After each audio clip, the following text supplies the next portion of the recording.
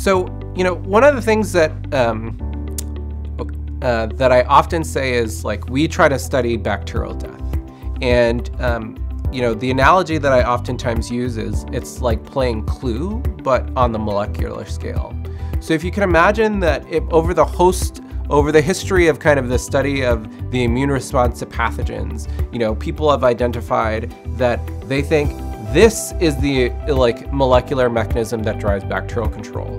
And some people argue that it's this. And so you can imagine it's kind of like, if you think about the game of Clue, where it's like, Professor Fudge, used the knife in the lit library, and then, this other character used this. What we try to really understand at the molecular level is, how do all those parts come together, right? So if you think like, okay, the immune response has all of these different molecular weapons, so to speak, against the pathogen in its arsenal, what are the actual weapons that, one, function against the bacterium, and two, which are the ones that can actually be used in a natural setting to eliminate the bacterium?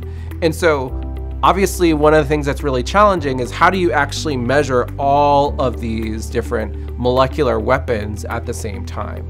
So one of the things that my lab does is we actually develop techniques that allow us to characterize every individual known and implicated weapon, so to speak, or molecular mechanism of bacterial control.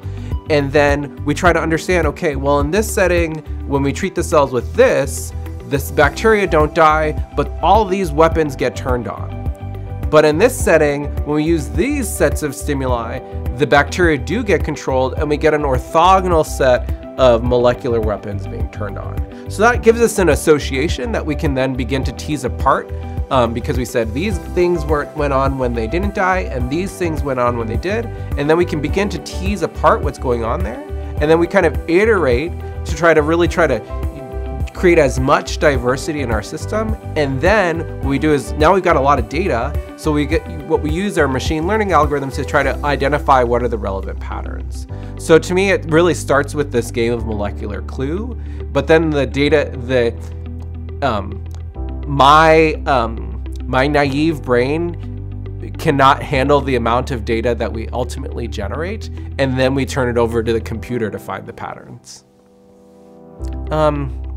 Work in my group is really distributed again across this question of, like, how do you kill the bacterium, and how do you target the immune system in a way that will actually allow you to get the infected cells to do what you want to do.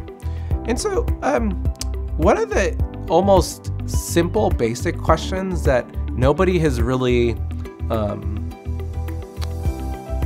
answered is, at the organismal level, if you see a person, that, and we have really great ways to diagnose that a individual is infected with TB. At the cellular level, we actually lack really great techniques to identify, here is a cell that is infected with TB. And so one of the questions that we've been working on in my group is trying to understand, how do immune cells report their infection status?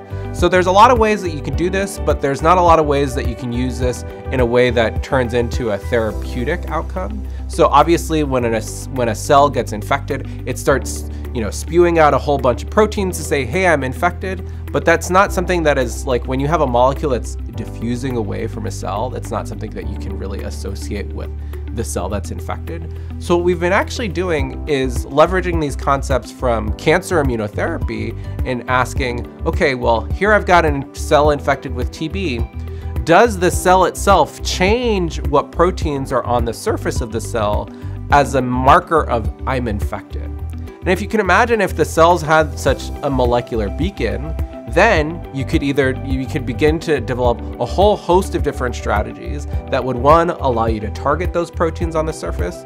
Two, it would actually allow you to come up with new non-invasive ways to monitor TB disease. Like, our pie in the sky dream is to identify those proteins that come to the surface of an infected cell when the bacterium is still alive, but when the bacterium dies, the protein disappears.